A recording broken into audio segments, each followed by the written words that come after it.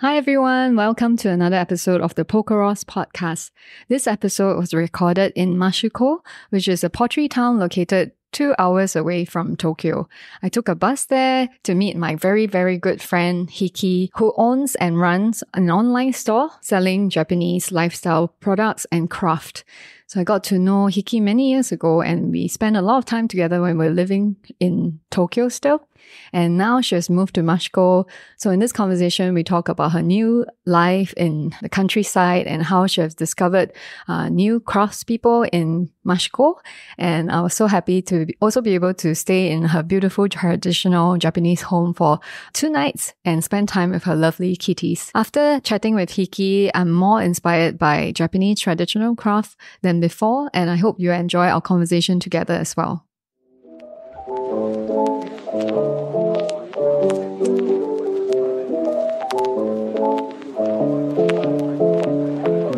Hi everyone, this is Ross from Polkaros. Welcome to another episode of the Polkaros Podcast. Today I'm very happy to be speaking with my good friend Hiki, and we are recording this episode in her beautiful home in Mashiko.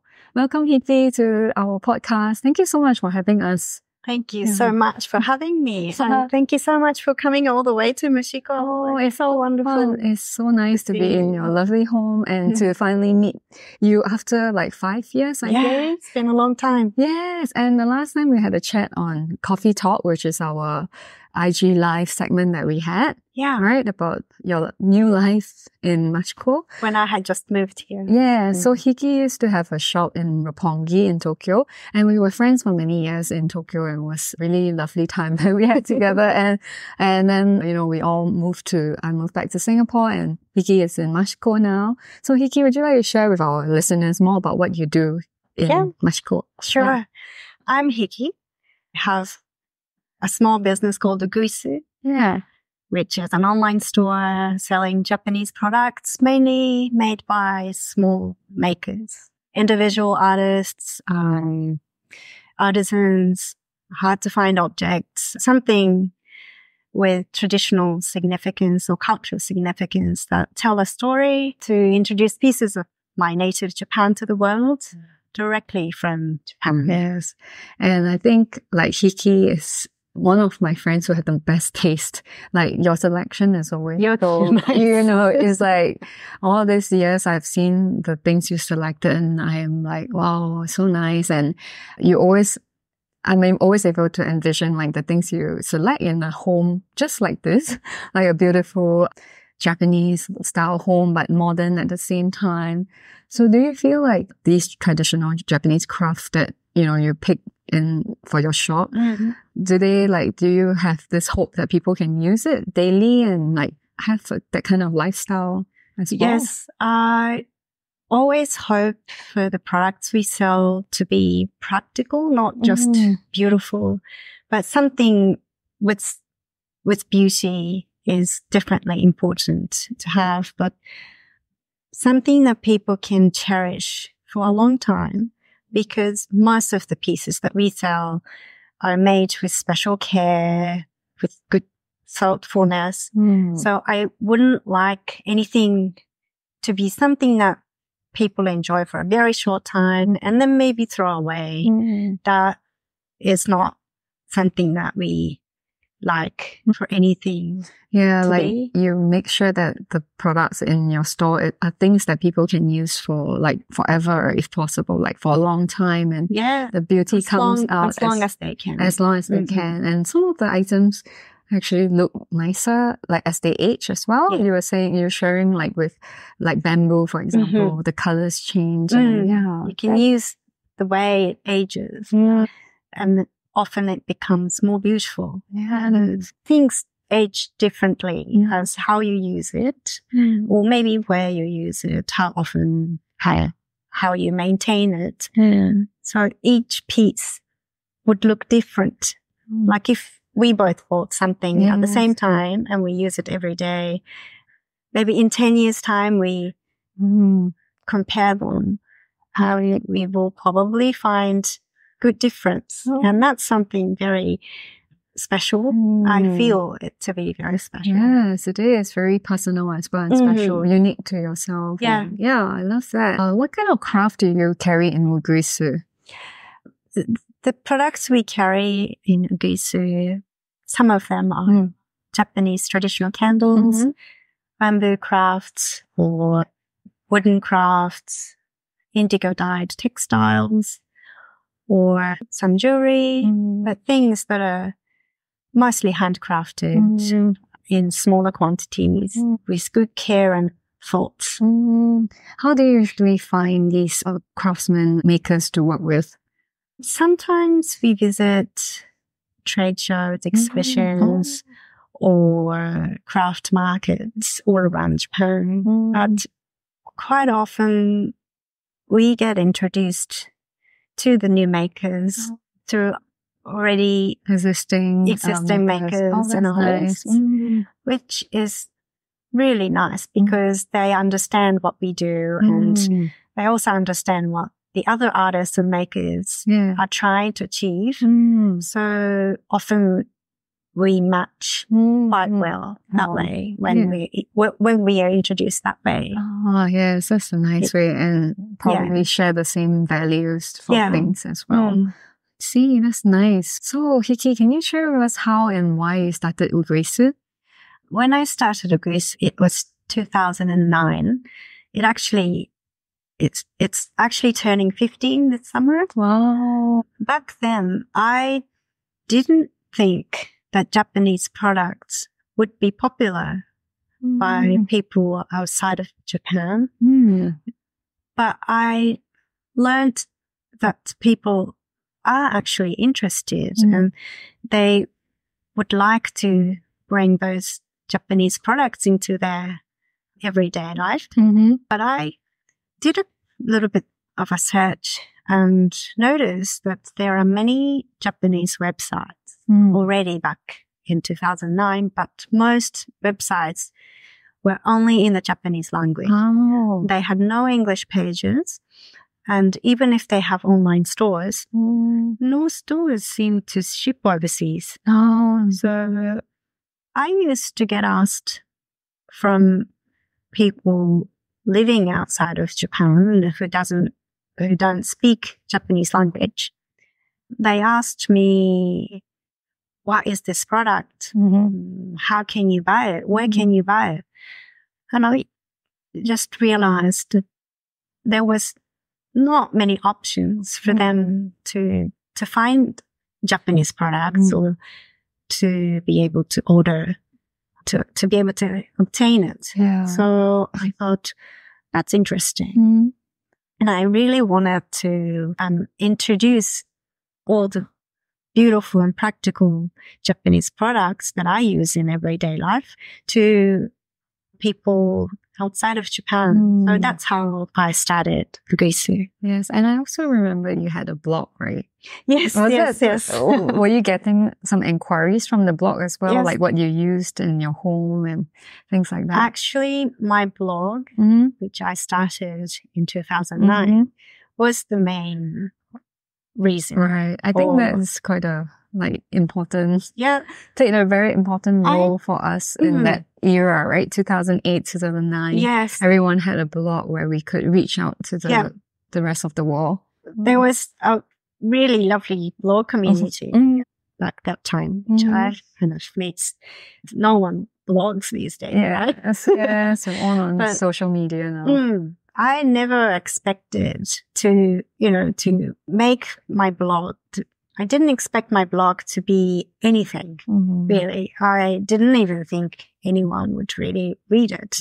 But I thought I would start the blog because I was not using English.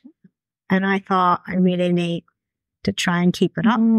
So I came up with this idea of having a blog in English. I was taking photos in my film cameras, which was my hobby back then, and I wanted to share them. It was kind of just like my creative outlet. I didn't care if anyone would read it, see it, or enjoy it. I was doing it for myself. But then Instagram didn't exist in 2009, and it seemed that a daily Tokyo scene was still kind of mysterious to many people who had not been in Tokyo. I would post photos of residential areas in Tokyo that seemed attractive to me, but my family would say, "Why are you taking the photos of the street? It's nothing attractive." But I didn't care, and people seemed to enjoy those things. I thought many people said, "Oh, I never expected Tokyo to be like this." Like I would talk about my favorite cafes or favorite shops, and people said, "Wow, that's so beautiful," and they seemed to enjoy seeing what they never expected to see. So that led me to Uguisu, pretty much. So you were also capturing some of the things you like handmade items or things in your home, and then you started getting some inquiries for those things. Interesting. I first sharing links to the website for the makers or to the shops who sold them. But they said, "Oh, I can't read it." Maybe today you can use Google Translation. But back then it wasn't as easy as it is today. And, the online stores are only in Japanese language. And I even asked some of the shops and see, can someone order from overseas? Would you ship them overseas? And they said, "No, we don't." So, that's a pity. And I thought, I looked around in my home and realized that so many things that I was using even 15 years ago, they were Japanese products, and many of them had been made for a very long time. Like, Kaya kitchen cloths. It's a specialty from Nara, but I use it every day. And, there's just simple things that I never really thought that anyone would want to buy, kitchen cloth from Japan. But people love them. They say it's the best. So there are many, many products that I continue to sell, for 10 years, 15 years, which I really like because we at Uguisu, we don't select things because something is in trend. Trend doesn't last, right? It's like quite short-lived, but you prefer like timeless. Yes, timeless is a good word, isn't it? We would rather avoid if something is in trend because if something is in trend, the trend can end. But even if the trend ends, people needs to continue making those things. I'm talking more about the traditional makers rather than individual artists. But there are many, many small businesses that they've been continuing over generations. Many techniques have been passed down over generations, and they still need to continue. So when you had your blog, you were sharing like all the items that you like that's handcrafted in Japan, and then you realize how something that you use on a daily basis is so hard for people living outside of Japan to purchase them, right? So then after realizing that, then there's this opportunity, in a way it's an opportunity, but you're trying to also help your friends, your blog community to kind of achieve these items. So how did you first start like the online store, for example, from running a blog to that? At the time, I had just left my day job and started working freelance as a web designer. So I was working from home, and so I had the time to start my blog. Although I was busy with my work, I had many spare times that I didn't have to sit around. If I had been working for the company, even if I had the waiting time, I still had to be there pretending I was doing some work. I was lucky to be able to use that time for my blogging. And then when I realized the need for Japanese products, I came up with an idea of starting an online store. But because I was a web designer, creating an online store was very easy for me. That's great. The very first Uguisu online store was a lot more simple. And I just made it quickly. So after 1 week, I had my store and people started ordering straight away. After 1 week? Yes. Wow. And everyone was like, oh, do you have this? And then I also thought, oh, if people love these things, how about these? I love this stuff. Yes. Maybe people outside of Japan would, maybe my blog readers would also love them. Yes. And then they liked them. Wow. So continuously like that, I started to grow my collection. And then that's the start of Uguisu. Oh, that's interesting. So you were saying that you started this in 2009 when there was very little, like even social media was just starting out and it was very hard for people to buy these things from overseas, right? So compared to, it's been 15 years of running Uguisu, how has things changed for you, do you feel? Yeah, it's changed. Well, Japanese products so much more recognized, acknowledged. So Japanese products are no longer such hard to find product, even if you don't live in Japan, even if you don't understand Japanese language. There are, I think, many beautiful stores who have great selection of Japanese items, Japanese crafts or Japanese artists' items, not just in other countries, but also in Japan. Japanese products are more popular. It is kind of like a trend to have Japanese crafted items, Japanese artisan made things. But back then, I felt that Japanese traditional or Japanese crafts are kind of old-fashioned. People didn't really like to have them. Maybe because there was not so many options for Japanese crafts that would fit in the modern living, like we said before. So Japanese product, even in Japan, started to become more and more popular, which is a good thing. But that means people don't need to come to Uguisu to find Japanese products.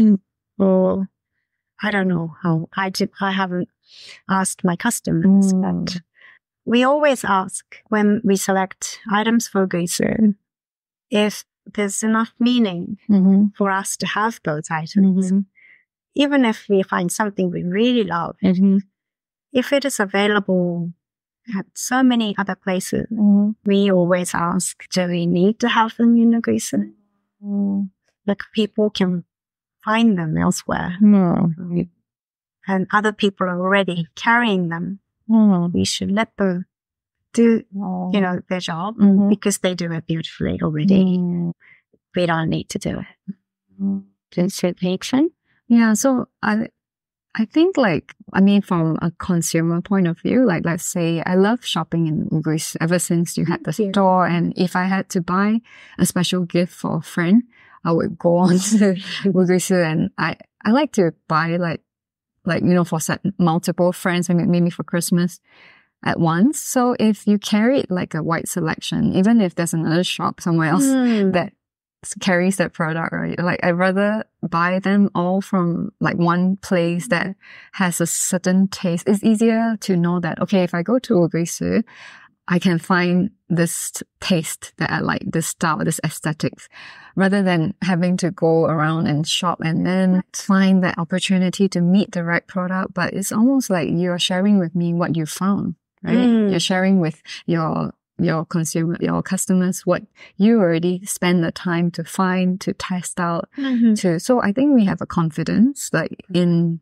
shopping at Uguisu that is different.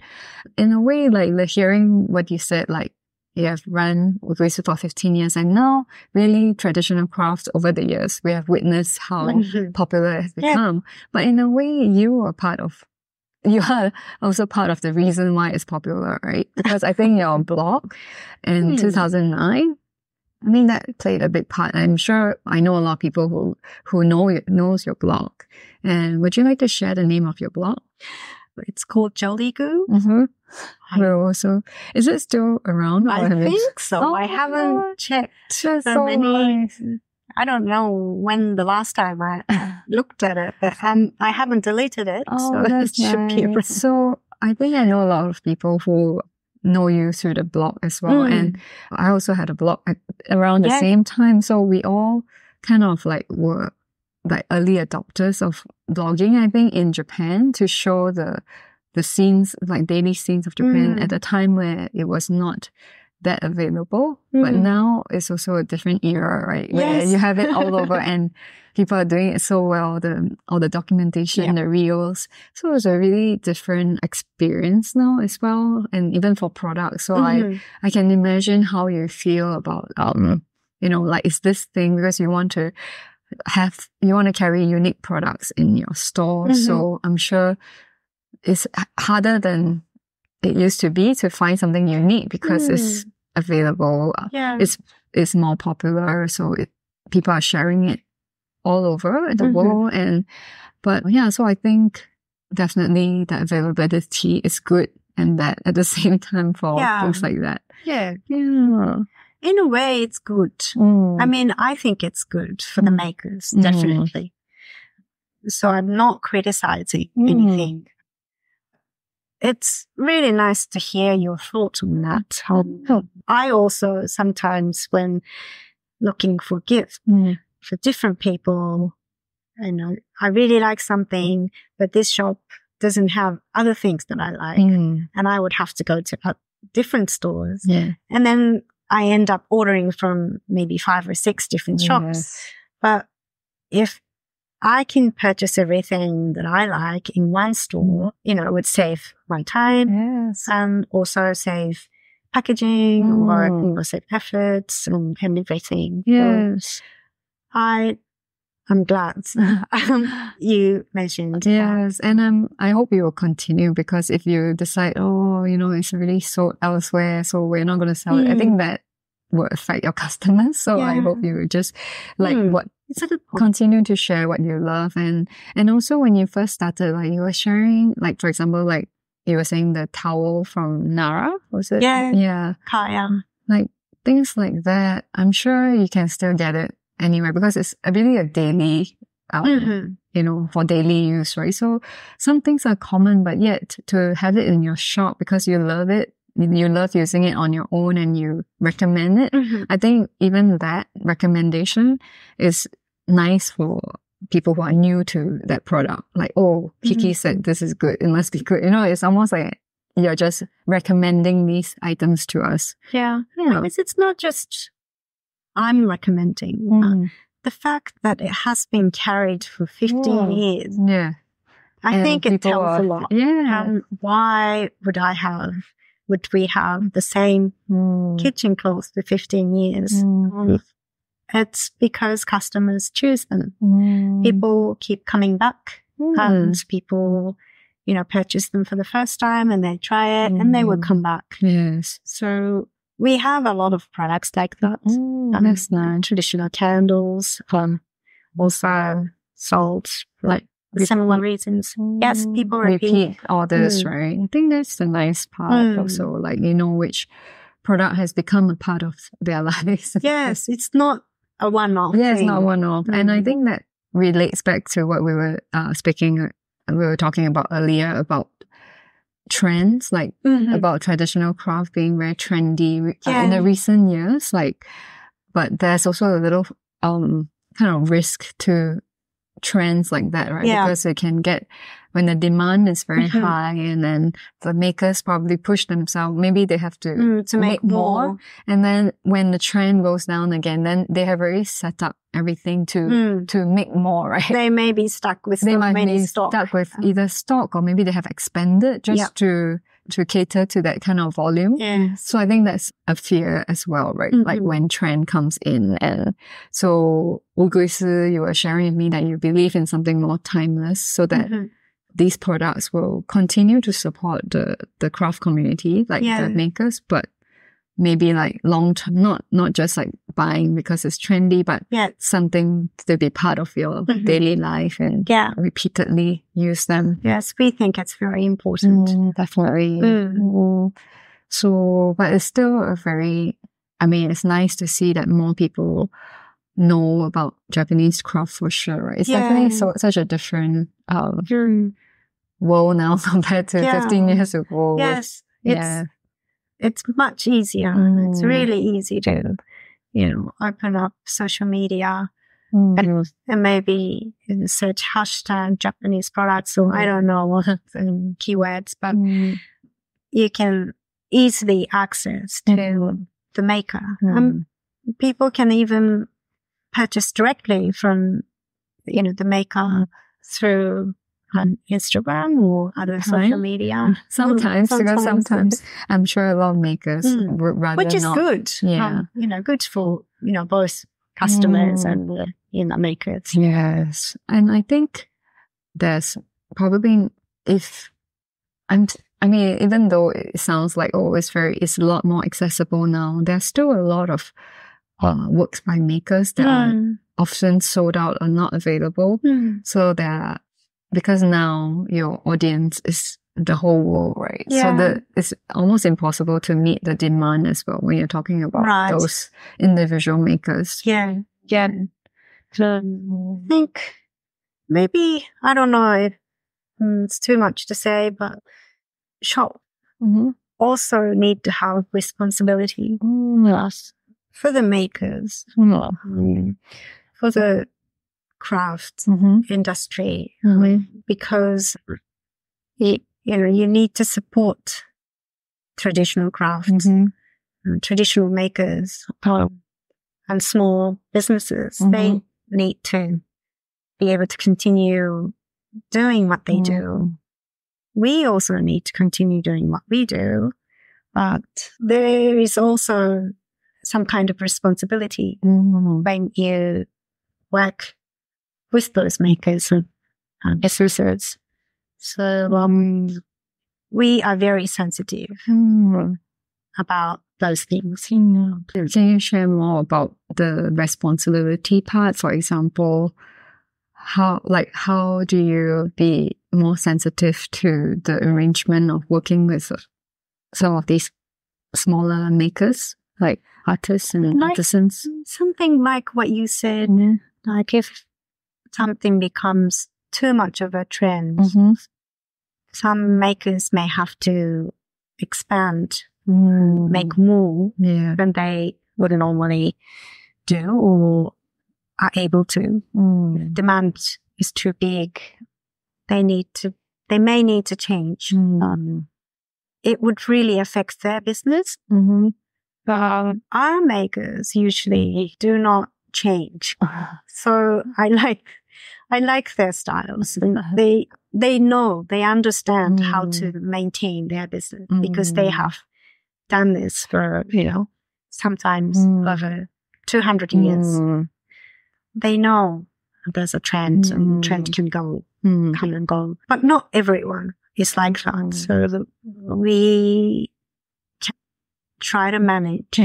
We just always have that in mind, in our minds. Yes, like whether it works for them or not, it is sustainable, right? I think ultimately you just want the business relationship to be sustainable long term rather than, just when everything, like it's very trendy and sell out, and then stop working with them completely. Like you rather not have that kind of pattern. I think that is because, like what you said earlier, like we tend to forget sometimes as consumers buying things like we tend to not think of who made it or who packed it, you know, things like that.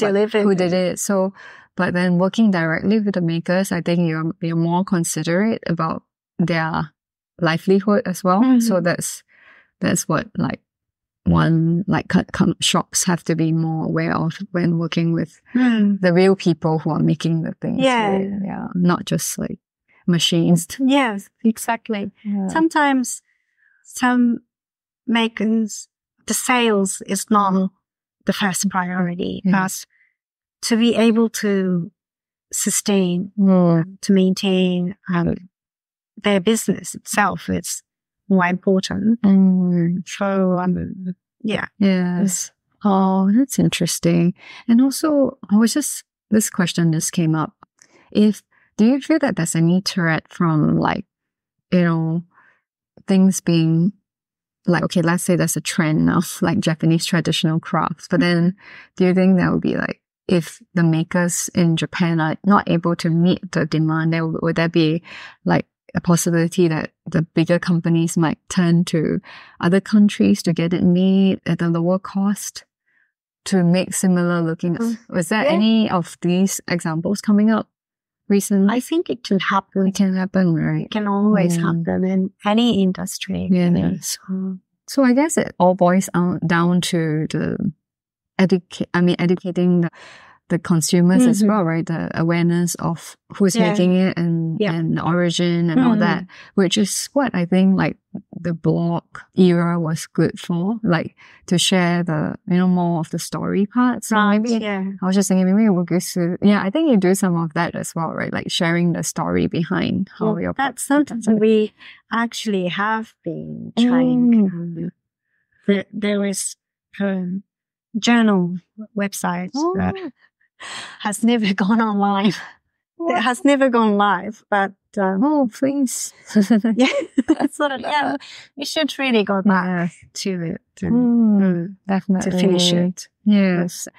I think it's also, it all boils down to the consumer, right? Like when you buy something that's slightly more cheaper, but not made, you know, by like these makers who have spent like years, you know, honing their skill or the decision making, that can really help. I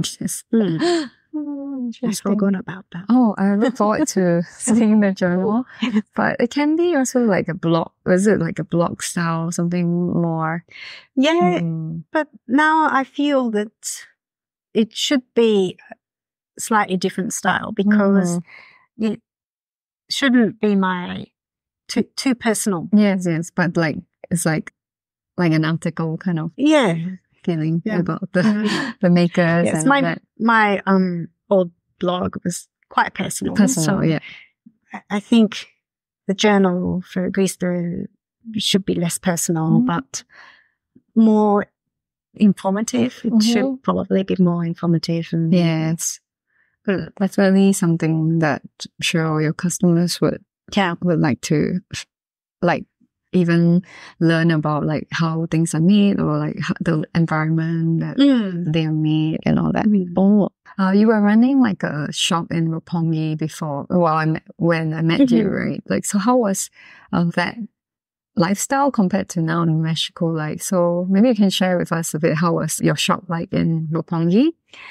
Yes, as you know, although it was in Roppongi, it looked as if it was somewhere else. Yeah, the building was so nice. Yes, because when I started Uguisu in 2009, it was an online store, and I was selling only to the international market. So I never really thought of having a physical store until I was offered an opportunity to rent the space in this building, which was my very favorite in Tokyo.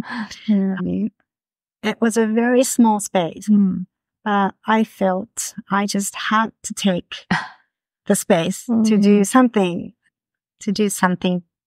I wasn't sure. But then I have this online store, so maybe I can make it a physical store. But although it had been about 3 years since I had started my online store, all of my customers were not in Japan, not in Tokyo. Yeah. So it seemed like a crazy idea to start a physical store in Tokyo, having, no existing customer. But to my surprise, so many people from my online customer would travel to Tokyo and they would visit us. Also, new people started to come in, and at the beginning, it was mostly people visiting from overseas, but then gradually local people started to find me to be able to meet so many interesting people, lovely customers and new artists, and to interact with customers. It was a very special and wonderful experience. Yes, you had a very beautiful shop, and I always enjoyed visiting and like just hanging out there. Yeah, so nice. So after a few years, how many years were you in this, that you had this shop? I had it for 7 years. 7? I didn't realize it's been 7 years. That's quite long. Yeah, so it was. Maintained it. You were open like 3 times a week. It was only 3 days a week. 3 days a week, but that's also quite a lot, I feel. So for you to physically run it on your own, and you had an online store at the same time. Yes. My online store had always been the main thing. So most of the Uguisu sales was made from online sales. Yeah. But I was able to carry different things that seemed to be a little bit difficult to have just online. Some items are hard to sell online. People would hesitate to purchase something without actually looking at the product. So it was really great for, not just for Uguisu, but for our customers to be able to have the chance to, actually take a look, to choose in person. Now that we don't have a physical space and running just online, I do often think it would be nice to have a space where people can actually come and visit to look at our products in person. As we still get emails asking they would like to come and visit Mashiko if we had a space. Unfortunately, at the moment, we don't. But we are hoping we would be able to offer something in the future. Yes. So moved from Tokyo to Mashiko in the recent years. Can you share with us a bit about your experience? Yes. As I was born in Tokyo and raised there and spent most of my life only in Tokyo, I had always wondered what the life is like to be somewhere else within Japan. We started traveling to visit makers and artists who are living outside of Tokyo and to actually see the way of life, the way they live and work, and all the beautiful surroundings and environment. It looked really special, and we were curious to find out what it's like to actually be there. I think it's different from just visiting, even though we continuously visited Mashiko. We had a couple of artists in Mashiko that we used to visit. It's definitely different to be here as a visitor and to actually live here. So we really wanted to experience that, to find out whether we would fit there or you don't know if you don't try. Yes. We just had to try. Yes. So for those who are not very familiar with Mashiko, maybe you can give us a brief introduction as well. Yes, Mashiko is in Tochigi Prefecture, which is still in the Kanto region. It's about 100 kilometers north of Tokyo. Although it seems close, it often seems quite far. I often think that I have come really far from home. But sometimes it seems quite close because you just popped in the bus in from Akihabara. And then 2 hours later you were here. So in that sense it's close. But in many other senses it's far. But it's completely different from life in Tokyo. But I really enjoy. We both enjoy. So living closer to the nature, to feel the delicate change of the seasons.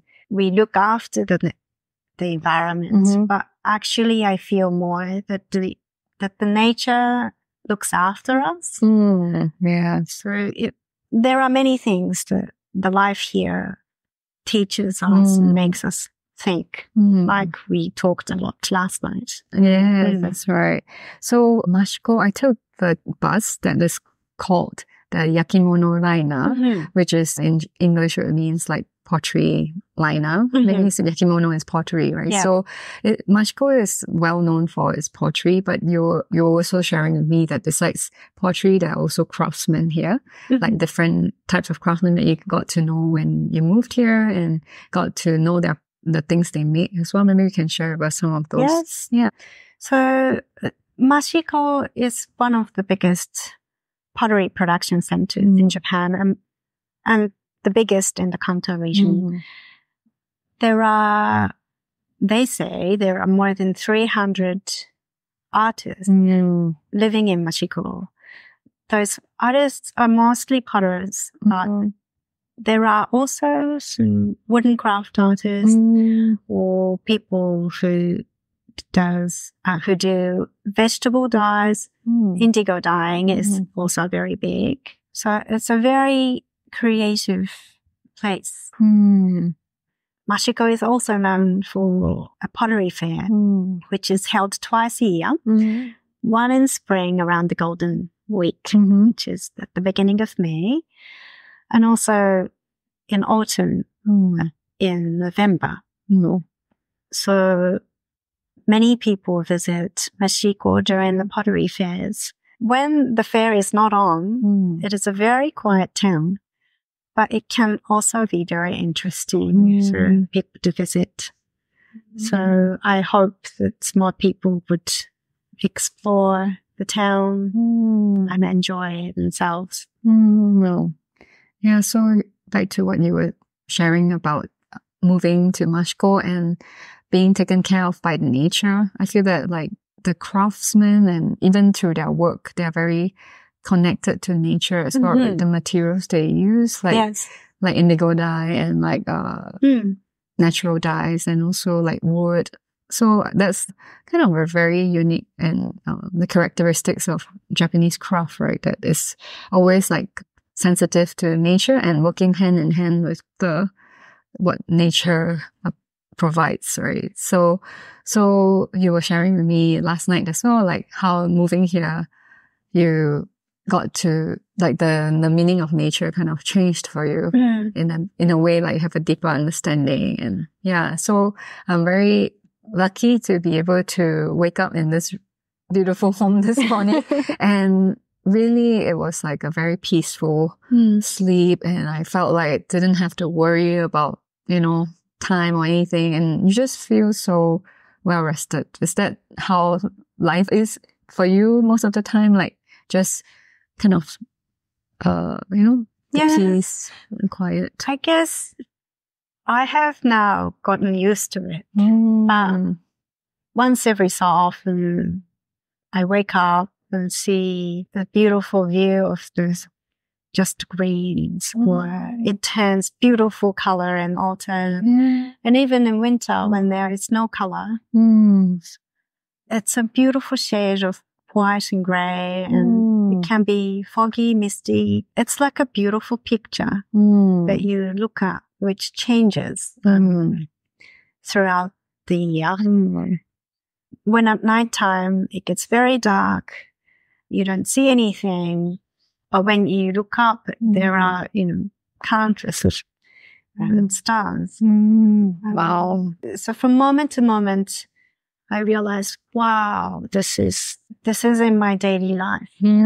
Sometimes I don't, it seems hard to believe still after 4 years, but definitely it is helping me a lot to, relax and like, to be well. If you know what I mean. Yes, like it helps with your well-being and I guess mentally and physically everything as well, right? Yeah, and you were showing me your garden as well and how you have planted like your beautiful flowers, and I think even that is something new for you after moving to Mashiko to be able to have a garden. And yes, well, actually I have always been a garden lover, even when I didn't have a garden. In my past apartments that we lived in Tokyo, sometimes we didn't even have a balcony, but I used to always grow things in plant pots. Wow. So to have my own garden was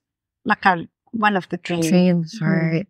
So now that I can, play with the garden so much that I sometimes get carried away, but it's something that I really enjoy in my in my spare time. It makes me relax a lot. Yeah.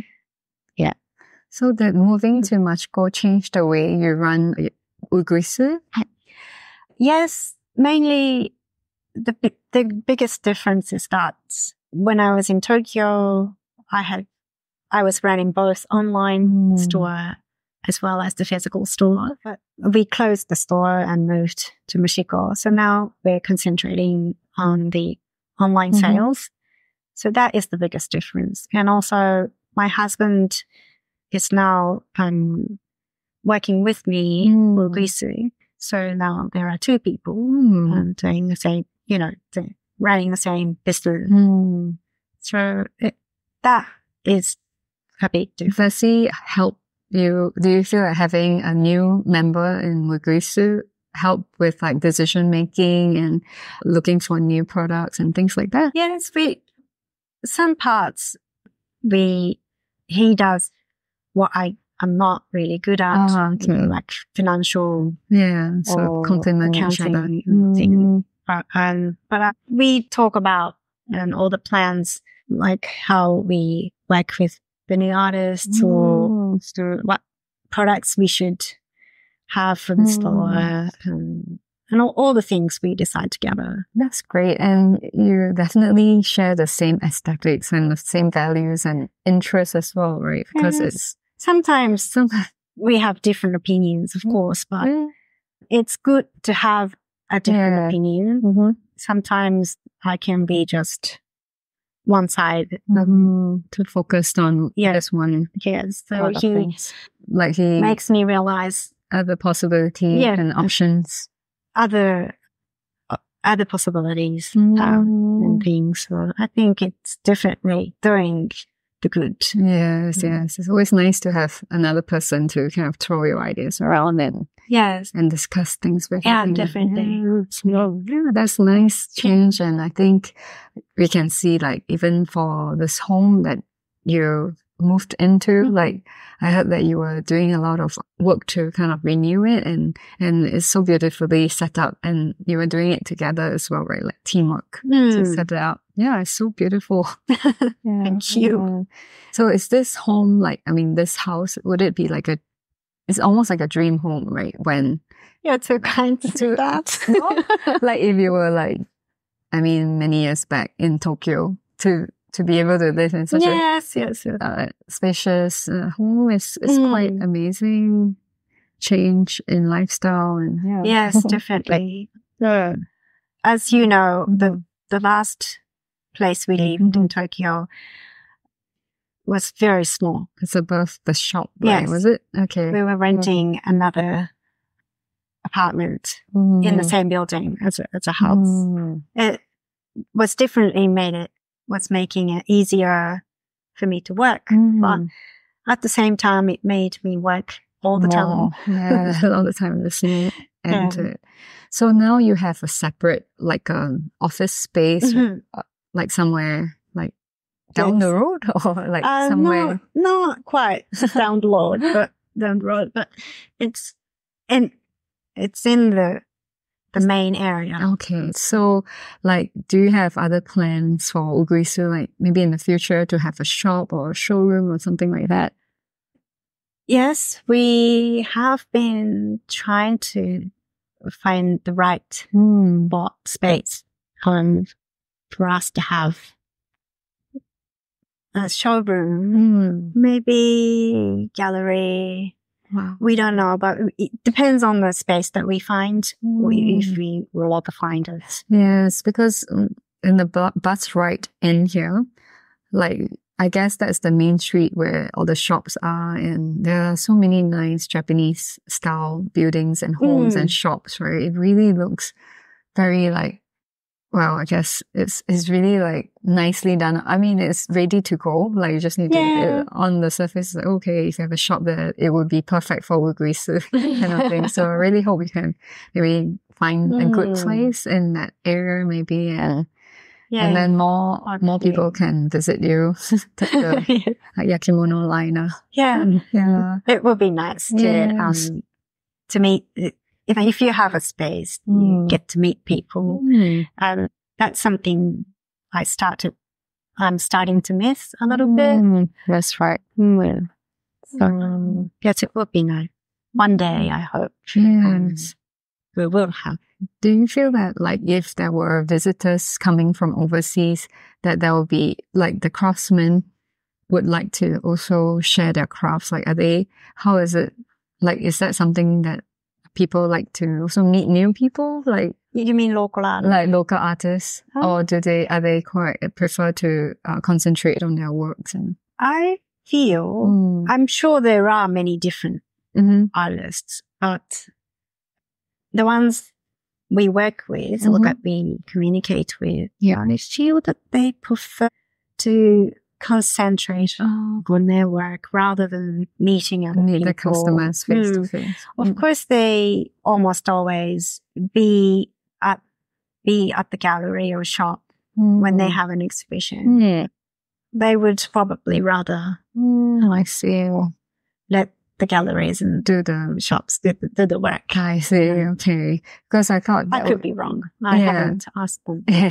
No, because I was just wondering, it would be interesting to, there's so much to learn from you as someone who collects, select and sell these craft items. But then I'm sure even speaking to a craftsman directly, there's also a lot of a different perspective that people can learn and interact, from that interaction.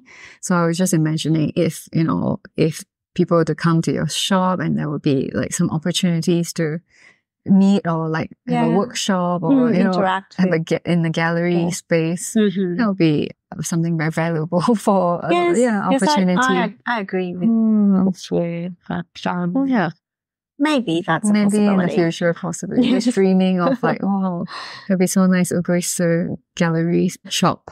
Yes. Yep. So much possibilities. Yes. It's fun to think of what we would be able to do. But you also said like you took a few years to settle down here properly, right? So our initial plans after moving to Mashiko was to travel around Japan to meet more makers, artists, to find local crafts, or to have pop-up events overseas. But about 4 weeks after we moved to Mashiko, the world went into pandemic. Yes. It was COVID for the first 3 years.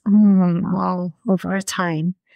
So the plans had to be changed. But to look back, maybe it was good in a way because it took a lot longer for us to really settle in. I guess it's because it's such a different environment that it's not like moving from one place to another within Tokyo. Yes. Our lifestyle changed a lot. Yes. And we didn't know that very many people. So yes, we feel that we have finally settled after now 4 years. Wow. But it was good that we were able to concentrate on, getting used to the new life here.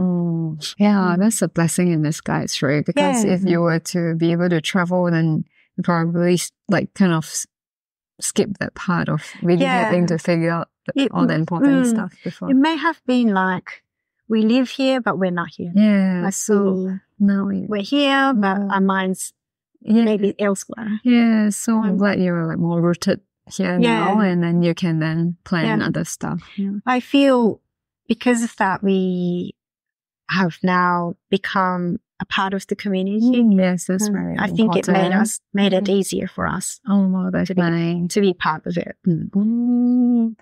So you have many like friends living around you, or how the community is mostly potters, right? You were saying. Yes. We have a lot of potter friends. Yes, because there are many potters. Yes. We meet new people mostly through our potter friends. So,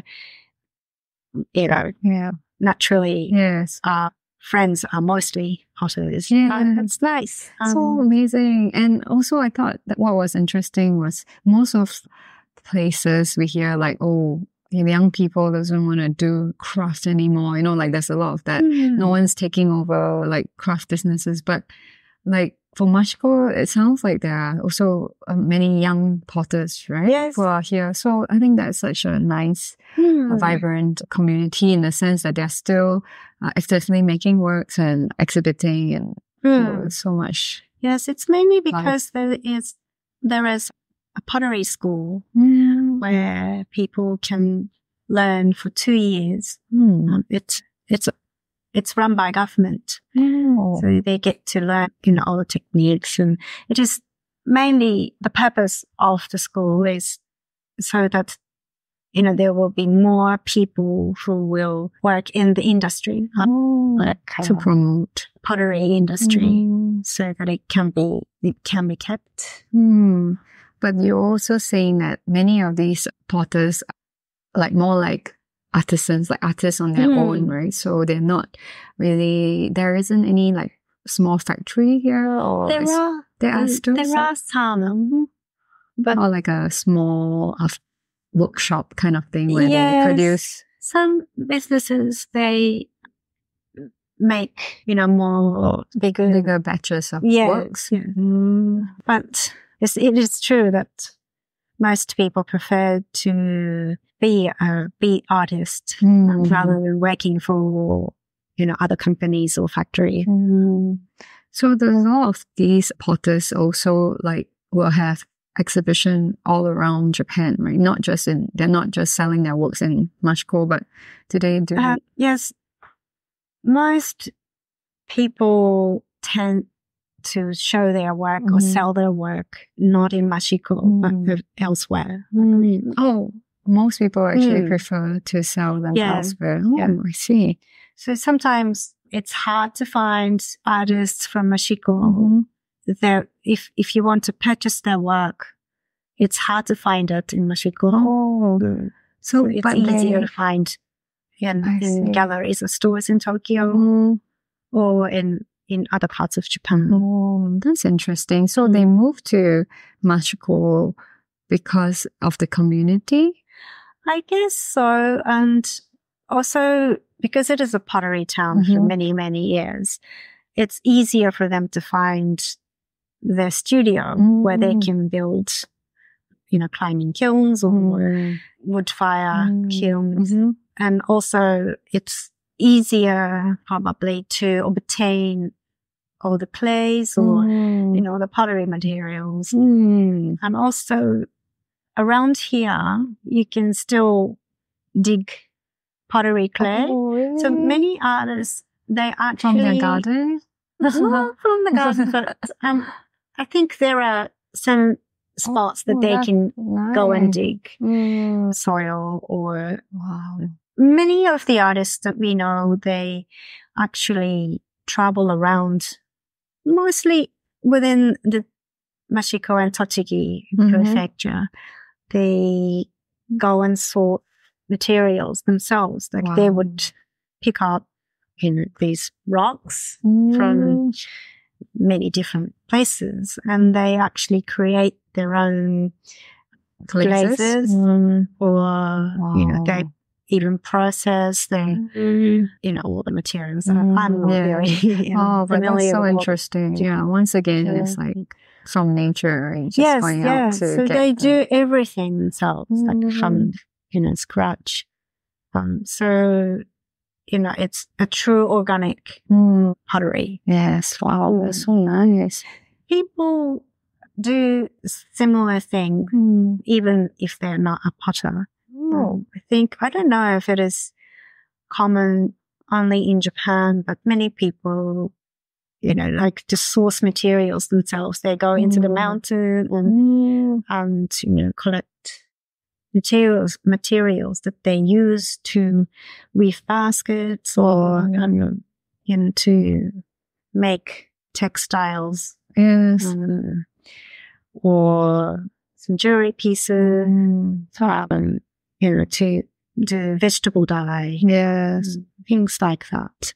I think it's something that, people used to do in the ancient times. Yes. So many things are done in the ancient way. Like it's probably people who live in this kind of areas, right? Like the countryside, they grew up. I mean, I think it's like passed down from the past, right? Like passed down traditions, like ways, some knowledge, like what you can use and stuff. It's almost like it is naturally inside them. So it's like if there was something that you would need, that something that you're short of, and you have to order something. You buy from a shop. Like if it was in Tokyo, you would, I would order online from Amazon, and then it would arrive the next day, or even the same day if you're in Tokyo. But people would probably choose to go outside to find something that they can, use. Like to make into it's very creative. Super creative in many ways. Like their first instinct is not to buy. That's the nice part, right? Like to just turn to what you have first and then like use it. That's really good. It could be because there are not many shops around. Yes. But for example, when we lived in Roppongi, we needed something. For example, a light bulb. We have to have the new light bulb. Yes. But, there was Don Quixote. So it's open 24 hours. So even if it's, midnight, we can still get. We can just walk down the road in 5 minutes and, find anything. So that was natural to us before. But it's not natural to everyone. If you don't live in Tokyo, it's such a natural, like a common thing. But I realized that, we didn't know there was life outside of that. So I prefer it this way. Sometimes it can be inconvenient, but convenience is not top priorities anymore. But not everything has to be convenient. Yes. Wow. So you must, I think you probably have transformed a lot, right? Like your mindset and everything. Yes, I feel like living in a totally different person. Wow. But that's amazing, isn't it? Like to finally not be, worried about, I need this immediately, or, like just nothing needs to be so urgent. Immediately. But it used to be like just, that's so normal. Like that's what you're programmed with. So now to be able to break free from that, I think it's amazing. Like coming to Mashiko and just reset, almost like, that's great. So I feel I'm a lot more relaxed, which is good. And still be able to manage your business, and keep it going. But like probably your stress level is completely different. It's much lower. That's great. It definitely is lower. Yeah. You can kind of just decide on your own schedule and timing, right, for things as well. Kind of like there's no rush, That's also Well, when things needs to be rushed, we of course do in a rush, but apathy. Not everything needs to be done in super urgently. So you were also saying that there are not many like places to go at night, like restaurants and places to eat. So you end up cooking a lot more. So I think that's also part of the joy, right? Like to be home cooking and now with all your new Mashiko pottery and all crafts, you can actually really enjoy it, right? Because when we were in Tokyo, we probably go out a lot more and you're not really spending so much time living in your own home. Yes. And now you can enjoy these things that you love. So I thought that was very nice to see then in use. Yeah. And another good thing I feel being in Mashiko is that the lack of shops and cafes can mean really good because here when you want to meet someone, if you want to catch up with friends, no one goes to cafe, but we would visit their places. So you would we invite people around or, people would just hop in without, letting us know. They would just come around and we would have tea in the garden. That's cool. And everyone does it like that. So you don't really need to say, hey, let's catch up. When are you free? And like in Tokyo, it was okay, let's make it this day, at this time, at this point. Let's meet here. Yes. And let's do this. And, everything is decided. But here, you have to do it. Like if you're busy, if we know someone is busy, we will just make a very quick visit. Like, I just came to see your face and say hi. And it's nice. I quite like it. Yes. It's interesting because I feel like when we were in Tokyo, maybe, I'm not sure about you, but like Tokyo, we have this feeling like if someone was to come to my house without letting me know in advance, I'll be like, yes, you're not very happy. Not very happy, right? But I can imagine like if I were here and then that's the part of the lifestyle, it's actually suddenly it seems alright. Like when you're in Tokyo, do you also have that sense like, right? No one would come in without like no one would like it, right? Like even if you were to do that to someone, like everyone seemed to need their space more, which is interesting. Like people in Tokyo, even time, they want their time, they want their personal time, personal space. Time and space are so precious. So it's so hard to sometimes like try to arrange to meet even, right? A friend, and then sometimes you can't make it because work. There's so much calling for your attention in the city. Like, I need to do this, I need to do that. But here it's like, I guess it's kind of priorities are different and I think the friendship or the interaction is actually the most important. I would say like the friendship is more important than like maybe like than any other distraction. Like there's no distraction basically.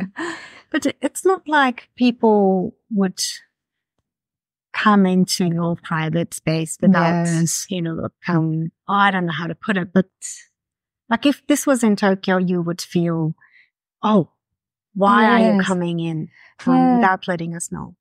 But here, even if people does that, you don't feel like you're being intruded, right? Like the space. And maybe because the space is a little bigger as well. Like you have privacy still. That's probably we can host.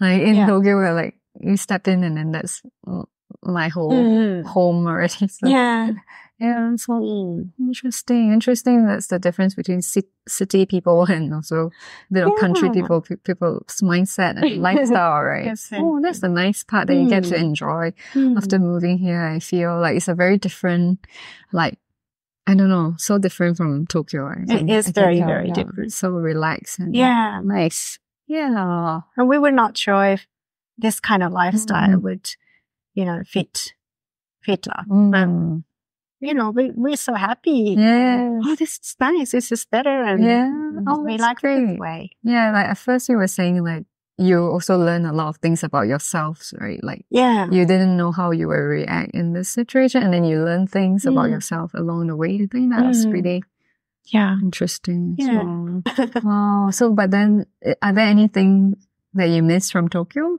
so far? Like, well, I must say all the good restaurants and maybe to be able, actually I miss the freedom of being able to get to different places on foot. You know, here you can't do anything if you can't drive. But, you know, in Tokyo, you can walk and get to so many places. Like a 20-minute walk in Tokyo and 20-minute walk in Mashiko are so different. 20 minutes in Tokyo, 20-minute walk in Tokyo is like nothing. And you can, even if there's one place that you're headed to, you know, you can find so many different places that you know, walk in and enjoy being inspired. You know, Tokyo has so much inspiration everywhere. And here, I also find inspirations from the nature. But it's very different. So to be able to go visit exhibitions, museums, galleries, and, you know, movie theaters and things like that, they are not available here. So those things I miss. I can always go and take a day trip to Tokyo and do those things and then come back. So. That's awesome. It's been a great place to live because it's so close to Tokyo as well, so you can get the best of both. Wow. So moving forward, do you have any plans to visit the rest of Japan to look for new craftspeople since now everything is opening up again? Yes, we're always looking at craft market and, you know, maybe trade shows or to visit artisans or new makers that you can't really meet even in Tokyo. Do you have any specific place or craft that you're looking at bringing in at the moment? Not anything specific at the moment.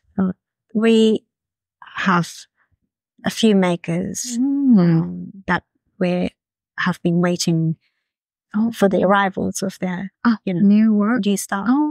Would you be able to share with us some of these new items or not yet? Not yet, but we're expecting more coming later this year. And what materials are they made? One is bamboo. One is traditional. It's called kumihimo. You know, you wear a kimono, so you know obijime. Yes, that's the band that you put around the obi. So it's called kumihimo braiding. So it's wonderful artist who makes beautiful jewelry out of kumihimo. We actually have their work and just preparing to list them online. So that will be out quite shortly. Okay. Can you share the name of the artist? Yes, she's called Noriko Yuki. Noriko Yuki. Looking forward to see her work. It's really beautiful.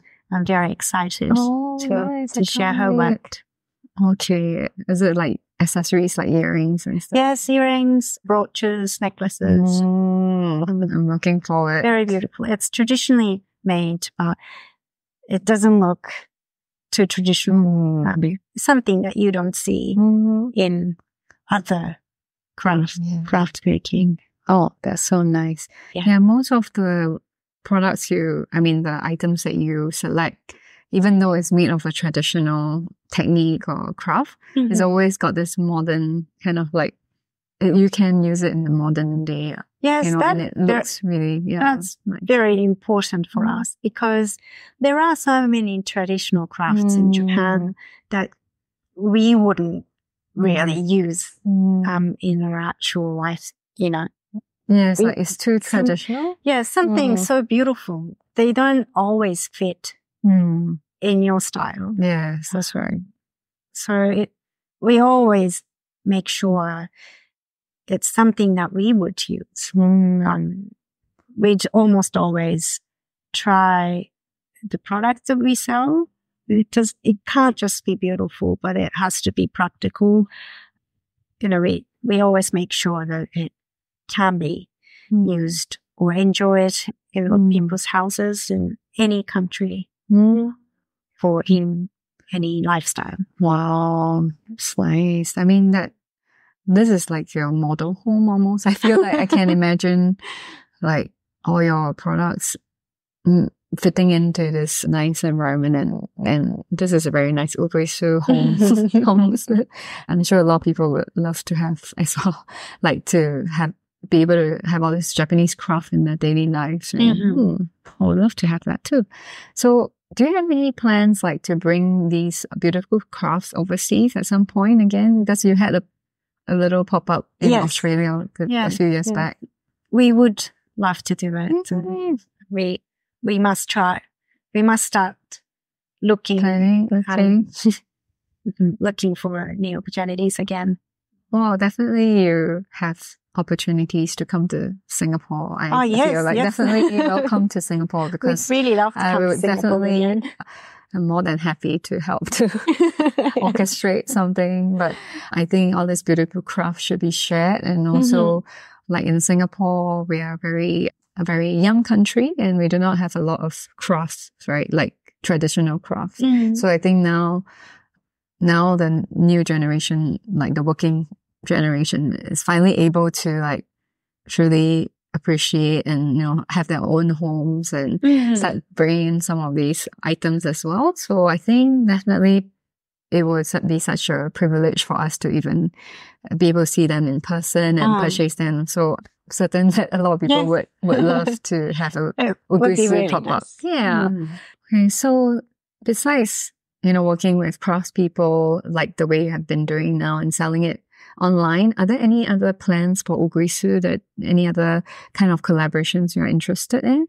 Yes, we have been really wanting to start collaborating with local businesses, not individual artists, but possibly local small stores or galleries or factories.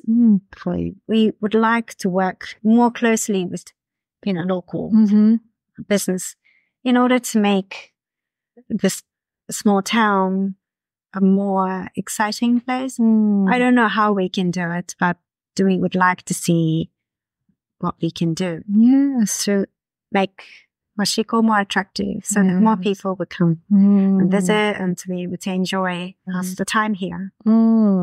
Yeah, I'm sure Mashiko, I think for people who know pottery or like Japanese craft, it's not an unfamiliar name, right? Mashiko, I think there are a few people who know it, but then I think currently from a visitor's point of view, maybe the transportation is a bit tricky and not a lot of information in English, but actually it's just so close to Tokyo that you can do a day trip if possible. So it would be nice to be able to open that up, right? Like for people to come easily, and the shops and local businesses. Are there some local businesses that you're specifically interested to work with? Like, for example, what kind of business are they doing? Is it more like cafe style or?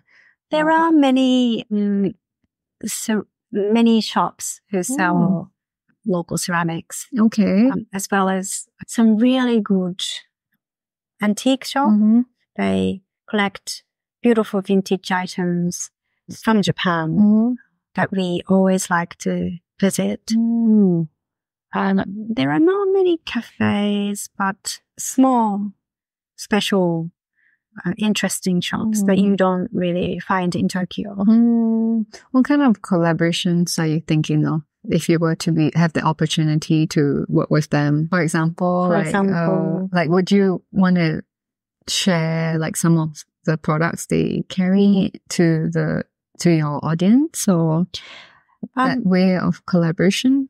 We have done one local collaboration before. There was this beautiful gallery, which is no longer in business, unfortunately, but the owner had a very special, beautiful taste. And they had a wonderful collection of Japanese vintage items. So we collaborated and shared her collection of vintage items that are very hard to find, but people always looking for, those special items that, is difficult to find even if they come and travel to Japan. So it was a wonderful opportunity to be able to share beautiful hidden gem, hidden collection. And you were sharing it on your online store, and wow, did you do it for like a period of time to have this? Yes, we were planning to, but then they sold quite quickly. So you ended earlier. Nice. So this is an example of one of the kind of collaborations you can do with a local business. That was one thing that we did, and possibly we could do something similar with other businesses, or there may be something else we can do. But at this time, we don't have a specific plan. But we would like it to be something that is not done by other people. Something new. Something new, something interesting that would bring light. And like that would be good for the other business, as well as the Mashiko town itself. Do you hope to bring more visitors ultimately from this like collaboration, like to have more people visit, or just to know that what they're doing? And ideally to bring more people in here. Mashiko. What about like business matching? They call it like matching like different, like a craft and someone different. Do you find that interesting? Like pottery plus coffee or something, and they'll come up with something new. It's just so fun. Maybe. Just some ideas. Okay. Yeah, so it was really lovely speaking with you. And usually towards the end of our podcast, we ask this interesting question. I always look forward to hearing everyone's answer. So if you were to go to a deserted island like that, you already have like all your tools to survive. But let's say you have to bring a craft that you maybe love or enjoy. What would that be? It's an interesting question. I mean, I don't know if you can call it a craft, but I would bring a piece of furoshiki, which is a piece of square cloth that can be used so many different ways. It can be a scarf, like if you're in a desert and if you're cold at night, you can wrap it around your neck as a scarf. Or maybe if the sun is too strong, you can use it as a shade, or you can use it as like a picnic mat or tablecloth, or you can tie it around to make a bag. Wow. So it can be a fun and useful item. Yeah. I always bring a piece of furoshiki to my travels. Wow. It's very convenient. Yes. Wow. You're really truly, like, that's a truly Uguisu answer as well, because it's like furoshiki is handcrafted, and you carry very beautiful furoshiki as well, right, in your shop. Do you still carry? Yes. There aren't so many left at the moment, but we used to have a beautiful collection. Would you be sourcing for more craftspeople who can? Yes, we would like to. I love furoshiki as well, and been trying to look for some good ones. Wow, that's such a lovely answer. And yeah, for those of you who are interested in furoshiki, maybe you can go on Uguisu and like find out more. And there's just so much to learn and explore on your website as well. I think a lot of, like, for Japanese speakers or people who are familiar with Japanese things, that may seem like, quite common. But then I think it's still not something that, we, in the Western world, English-speaking world, that we use very often, right? Like like furoshiki or tenugui, or these things are actually quite a very uniquely Japanese items that are, with a history on how people used to use them, but it can still be used in a modern daily life. So I really like all these items as well that you select. So thank you so much, Hiki, for joining us today and having me in a beautiful home once again. So nice to catch up after 5 years. So nice to catch up. Yes, and it's like, I think after 5 years, or maybe after the pandemic, after moving to Mashiko, I think we have it's almost like the start of a new chapter, I feel like, for all of us, right? It's like a much more peaceful and like a positive and exciting new journey that we can take with Uguisu as well. I look forward to seeing all the new collaborations or crafts people that you will be working with. And really look forward to all the beautiful craft that you bring to the rest of the world. Thank you so much for having us. And thank you so much for tuning in, everyone. You can listen to our podcast on Spotify, Apple Podcasts, and YouTube. The full video of this podcast will be available on our Patreon. So see you in the next episode. Bye. Bye. See ya.